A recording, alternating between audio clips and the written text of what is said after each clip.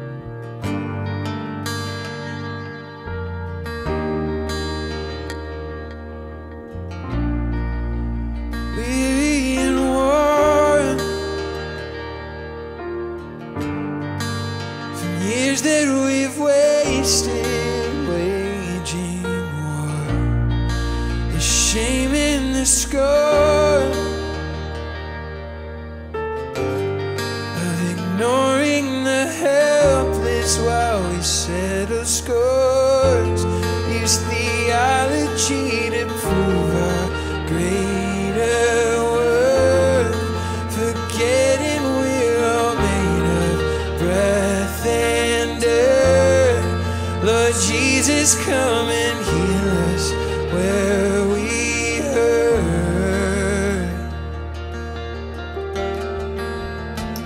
Let your love be in this place, the love that welcomes enemies with grace. For you have done away with all our shame.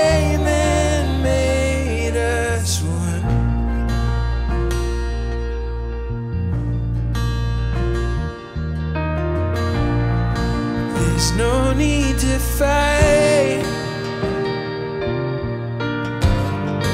if we are his body, then we're on the same side. We're moving with Christ, and looks for the dead to bring them back to life. His hands are healing brokenness and woe. His feet make paths where no one else would go, and his heart is beating stronger as we sing our hope.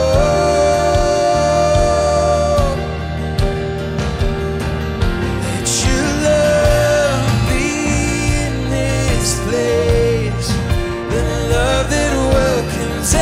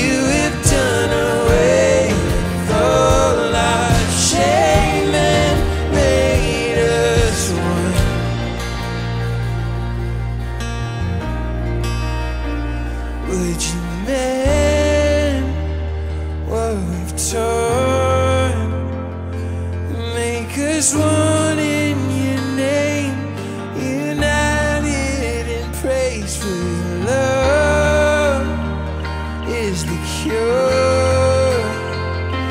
We are one in your name, united in praise with your man.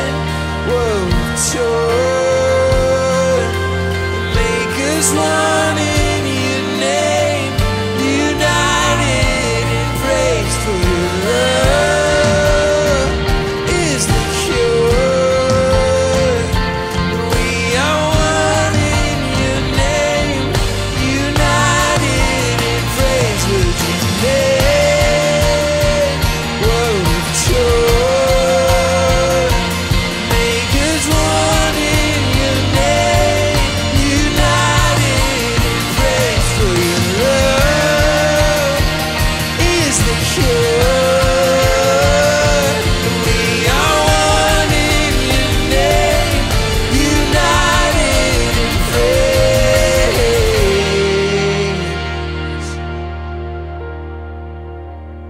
Let your love be in this place, the love that welcomes enemies with grace. For you have done away with all our shame and made us one.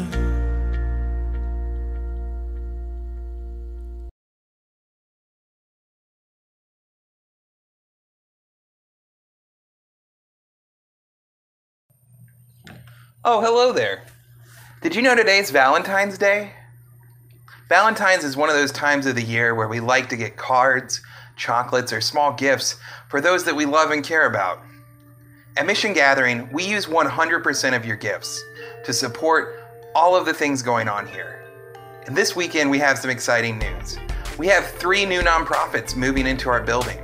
Your gifts help us to sustain and maintain this building so that nonprofits that work in food justice, that work in keeping kids out of jail, helping the homeless, creating art and beauty, and connecting prisoners as they come out of jail with jobs and ways to make money. To have a home and a place where they can grow. Beyond that, Mission Gathering is a spiritual home and hub to all of those who desperately want to follow Jesus in a way that is imaginative, that inspires hope, that illuminates love, and does all of the things that you've come to love about Mission Gathering. So this day of all days, can you give a gift of love to Mission Gathering? You'll see the links below you where you can give via your phone or online. All of your gifts are tax deductible. I know we're all thinking about taxes right now. And I just want to say thank you right now for your gifts, whether it's $5 or $500, whether it's a one-time gift or a recurring sustaining donation. Thank you so much. Let's pray. God, you've given us the ability to love each other. You allow us to give gifts to your church so that we can show love in a broader and more wider sense. Allow these gifts to work towards your purposes. In Jesus' name, amen. 6 days later, Jesus took Peter, James, and John and brought them to the top of a very high mountain, where they were alone. He was transformed in front of them, and his clothes were amazingly bright, brighter than if they had been bleached white. Elijah and Moses appeared and were talking with Jesus. Peter reacted to all of this by saying to Jesus, "Rabbi, it is good that we are here. Let's make 3 shrines, one for you, one for Moses, and one for Elijah." He said this because he didn't know how to respond, for the three of them were terrified. Then a cloud overshadowed them, and a voice spoke from the cloud, "This is my son, in whom I dearly love. Listen to him." Suddenly, looking around them, they no longer saw anyone with them except Jesus. As they were coming down the mountain, he ordered them not to tell anyone what they had seen until after the human one had risen from the dead. Mark chapter 9, verses 2 through 9, the Common English Bible translation. So there's a lot of things going on in this story today, right? It's filled with mystery that even the best speakers and scholars and theologians of time and history would have a hard time explaining fully, because it's a mystery, right? But the author of Mark, right, the person who wrote this gospel, they were writing to real people, a real community, people like you and me.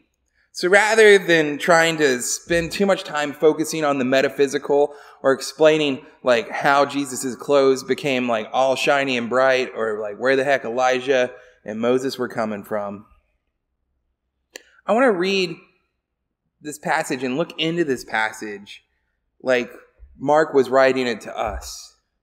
Like we were those people trying to get through the larger narrative and not just stay focused there. You see, the people reading Mark's gospel originally, they would have read the chapter beforehand. And they would have read in this previous chapter that Peter, right? Peter, the one who Jesus went and healed his mother-in-law, the one who's always right by Jesus' side all throughout the Gospels. That Peter, he correctly guesses that Jesus is the Messiah. And Jesus is happy about that. And he's like, yes, like God has revealed to you who I am.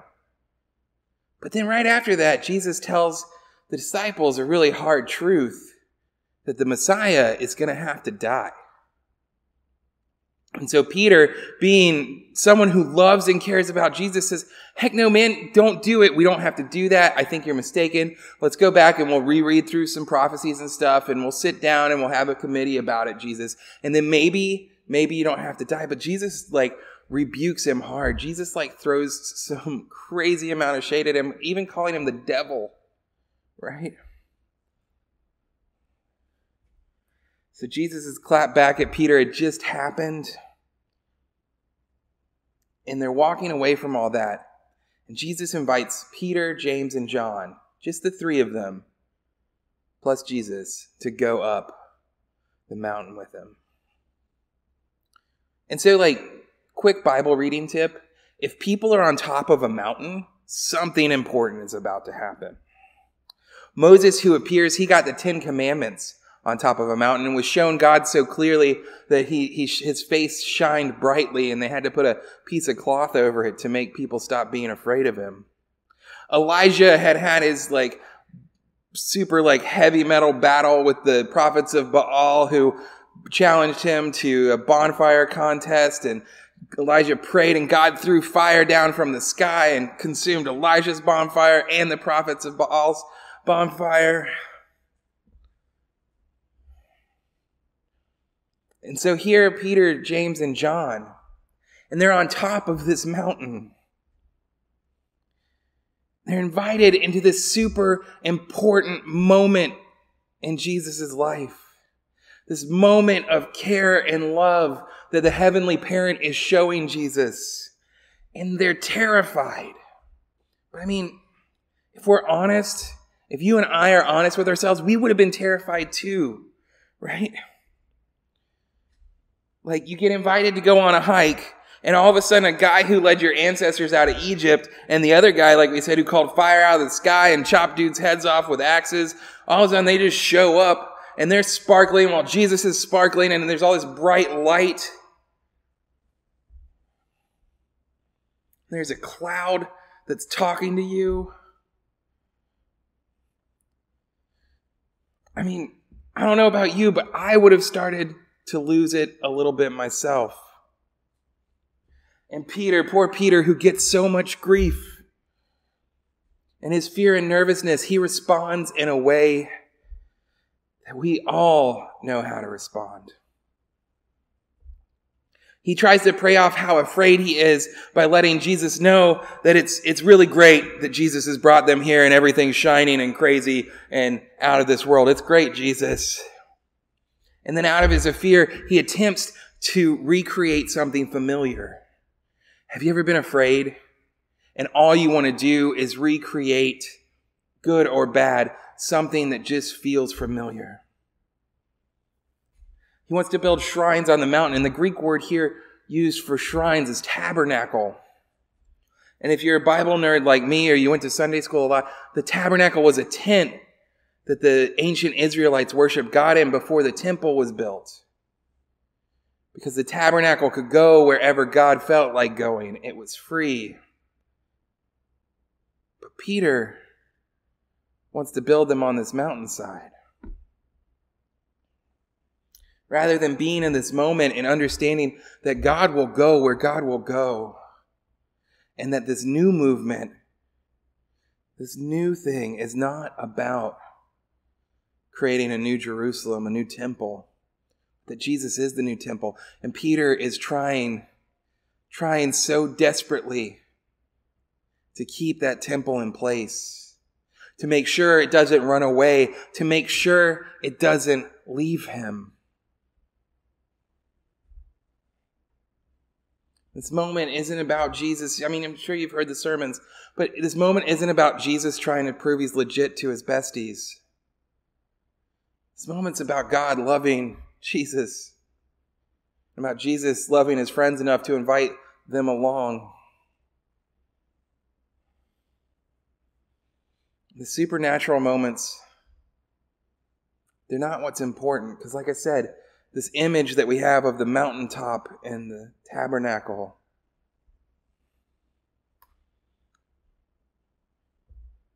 it's a moment where the divine and the ancestral witnesses that have gone before Jesus bring comfort to him as he marches towards death, as he marches towards the cross.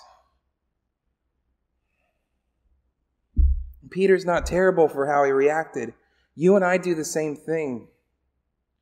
Have you ever been really afraid? Have you ever been really afraid in that terrible, limiting religion from your past comes back up because it's comforting? At least you have that structure.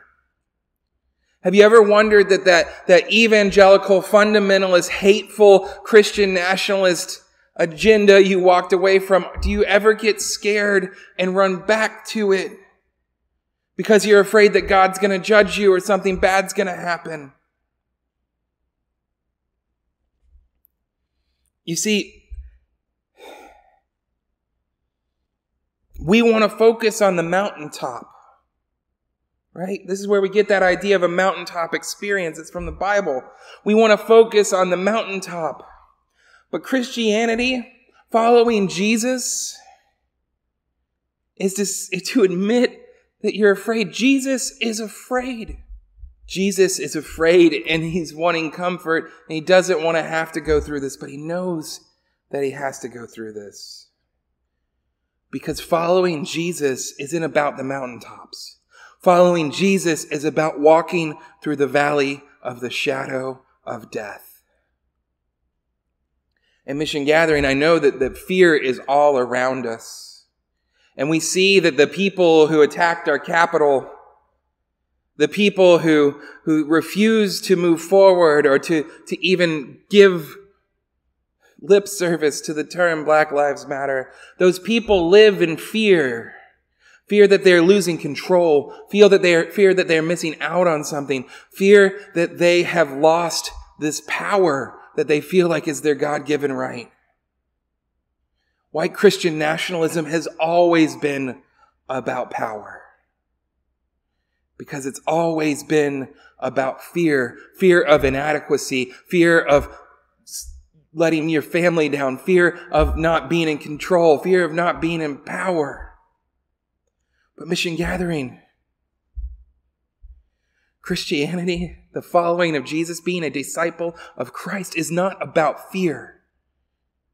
It's about walking through that valley of the shadow of death and saying, I will fear no evil, because Jesus said that those who love their lives will lose them, but those who lose their lives for the sake of others will gain them. Do you hear me, Mission Gathering?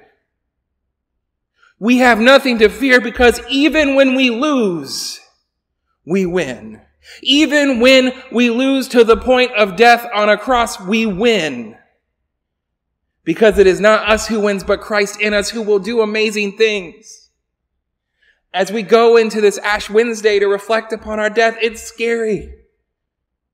I've been facing my own mortality. Getting COVID will do that to you. You get super scared.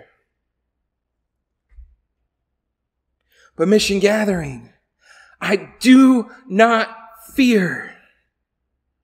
Because Jesus has walked through the valley of the shadow of death before me. He went up to the mountain, but he came down from that mountain. And he walked from that mountain up the hill of Calvary, and he died.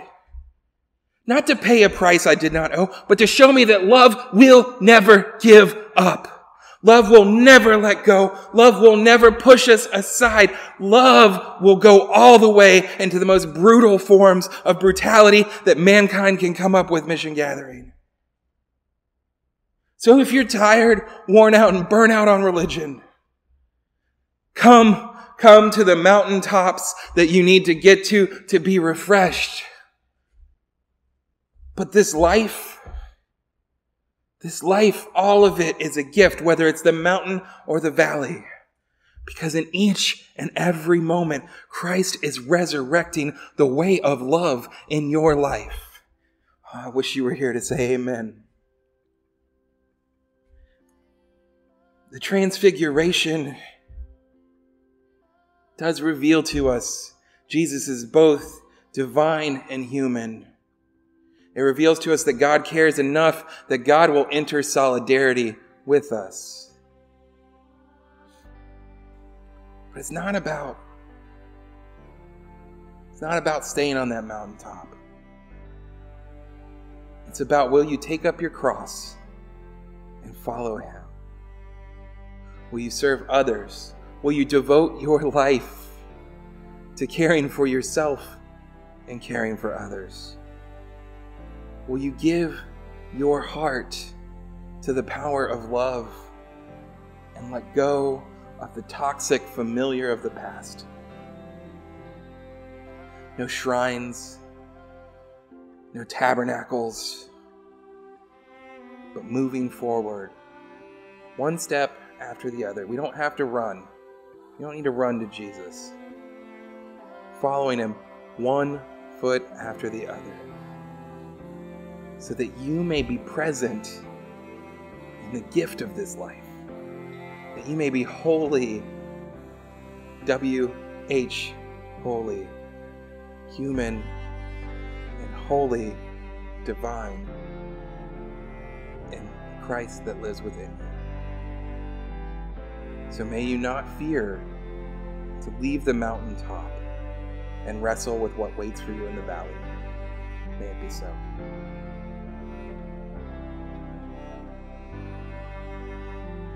Jesus would walk down that mountain. He would walk down that mountain and back to Jerusalem. And the night before he was to be betrayed to his death, he met with his friends for one last meal. And he gave the commandment to do this meal in remembrance of him. So that every time you eat, you'll break the bread as he broke the bread, saying, "This is my body broken for you." Likewise, every time that we drink, we will give thanks, holding up the cup, saying, "This is the love of God poured out for the world, the blood of Christ shed for you." So with whatever you have to eat or drink, break it. The bread of heaven, the cup of life, the body of Christ, the love of God. Taste and see that the Lord is good. Amen. Go now. Go now out into the world, unafraid of what is to come next, knowing that God is with you, that comfort is coming to you in ways and shapes that you don't expect yet. Remember to be kind to yourself and kind to others, to care for yourself and to care for others, because that mission gathering is how we build the kingdom. So go forth in the blessings and the peace and covering of the God, the Father, the Son, the Holy Spirit, in the name of God, the Mother of us all. Amen. Happy Sunday.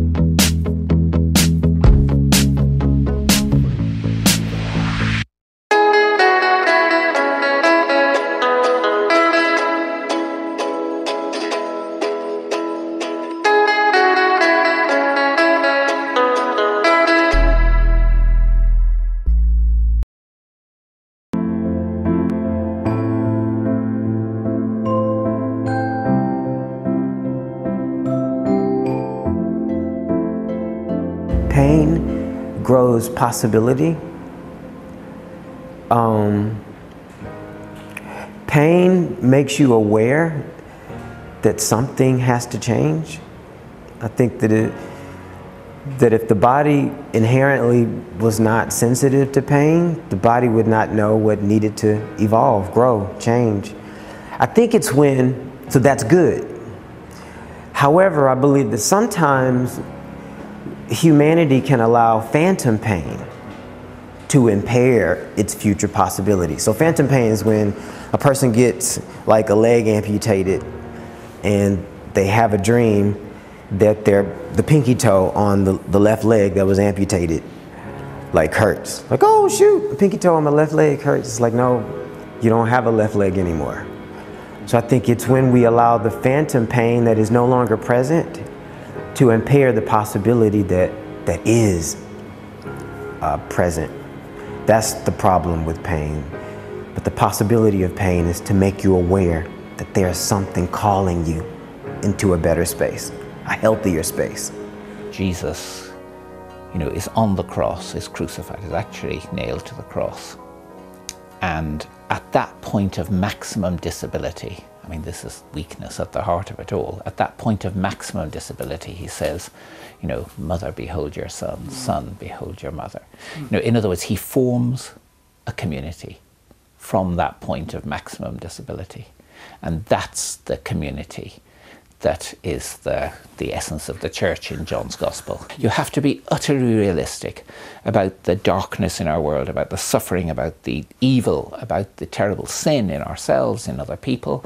And you can't be superior about these things. You're part of it, and it's unavoidable. You are part of it. It's only constant repentance every day.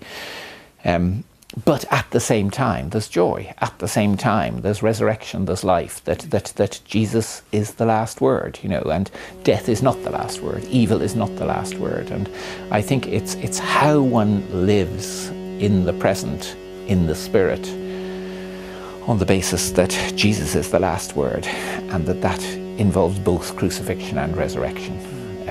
But of course also community, utterly community, and you can only do it in community. And it was as if in that Kigali community of genocide survivors that what you saw was how one person just can't do it. That it has to be a community. It has to be a community supporting each other in this sort of thing. Yeah. The scapegoat mechanism started to be undone in parts of the Hebrew scriptures, as it began to become clear in some of the way they told stories that the victim was innocent, which is something that the group can't tell while it's in contagion. And eventually that's ultimately demonstrated I was blind. In the Passion of Christ, when the whole thing is just set out. This is what a lynch looks like. This is what it looks like when someone is falsely accused. This is what it looks like when people attempt to create their unity so as to save their nation by casting someone out. And it's completely false. And then he says, yep, you did this to me, and guess what? I'm not holding it against you. Now let's see if you can start to be together another way. In other words, you're exactly right. The Eucharistic is the subversion from within. The what? The subversion from within of the sacrificial. There's constantly renewed opportunities to surrender myself over to the trustworthy nature of what's happening to me.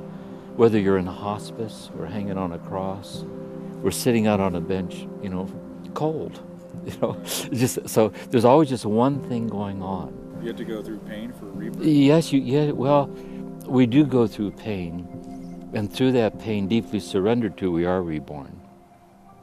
And that's why I think, too, not to mystify this, as in other words, it doesn't make us exempt from the human situation, but it delivers us into the incomprehensible stature of the human situation. But I went in once to see Thomas Merton for direction, and I was 18 years old, and I was complaining about something. I forget what it was. And he said to me, he said, we didn't come here to find a rarefied space free from the suffering of the world. We came here to carry the suffering of the whole world in our heart. See? I was really struck by that my suffering doesn't belong to me. And so in my suffering, it unites me. You know, compassion is the body of emptiness, as the Buddhists say. So this Christ nature is that the infinite presence of God and the most intimate interior places that hurt are one. You know, when I think about healing in particular, I can't think about healing without thinking about the concept of brokenness. And I think each of us has this experience in our life of experiencing rupture, whether that be rupture in relationship, rupture with God, rupture with ourselves. And we have been so trained in our culture to step away from or view brokenness as a deficit. But it's my belief that it's in our brokenness that we can find truth.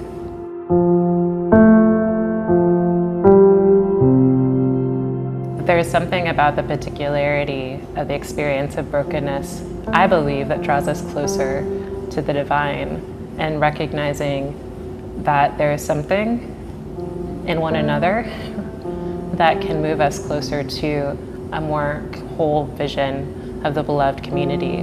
So when I think about healing justice in particular, it is an invitation to folks to recognize and not be alone in their brokenness.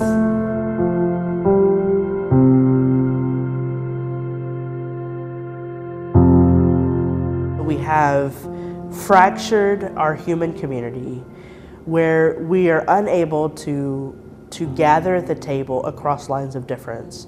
So what does that look like when we bring really the constellation of differences to the dinner table and have a common meal? Isn't that the centrality of communion in the Christian tradition, right? So what happens when we break bread with one another, share this common practice?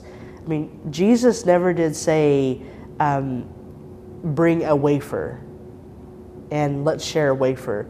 Jesus talked about a Last Supper. I think the reason that Jesus asked us to come together around a table is because it's something that we do every day. So it's not just some far off symbol, something that's outside of the norm, but you know, we're usually putting food in our face several times a day. And so when you do that, remember, Jesus is saying, when you do that, remember how I've taught you to come together and share everything. You have to share everything. And when you share, you will be healed in both the giving and the receiving. That's how you will be healed. Pain brought to speech turns to energy.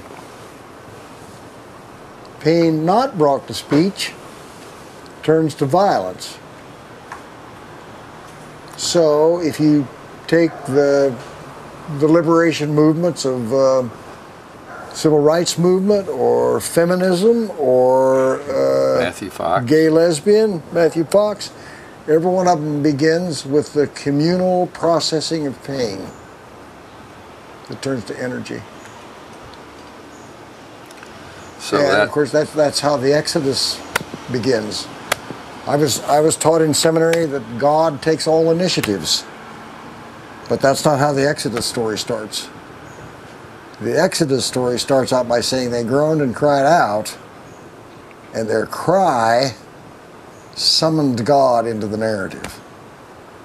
If they had not cried out, there'd have been no Exodus.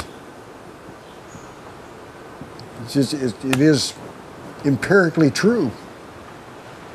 And what the empire doesn't mind if you have pain. The empire minds if you bring it to speech.